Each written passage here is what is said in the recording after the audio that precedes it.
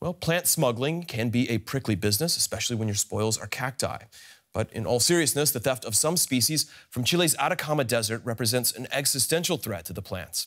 Now, authorities in Italy and Chile have cracked down.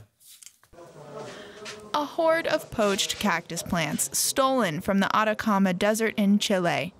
Some of these prickly plants are centuries old. The total haul discovered by the police a year ago, since returned home, is valued at over $1.2 million on the black market. To make this happen, police from Chile and Italy have worked together with the Association for Biodiversity and Conservation for more than a year. Poaching plants is becoming a problem, and it's a crime that threatens biodiversity. Plants are not very often linked to extinction risk. Like when you think about a threatened species, you usually don't think about a plant. And I think part of it is because plants are everywhere. So we take them for granted, even though many more plant species are threatened with extinction than vertebrates.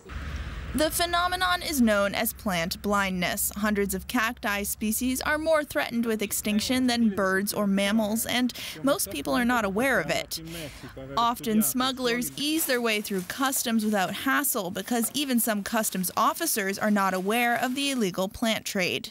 But this time, it's different. The confiscation and subsequent repatriation of the plants have made headlines around the world.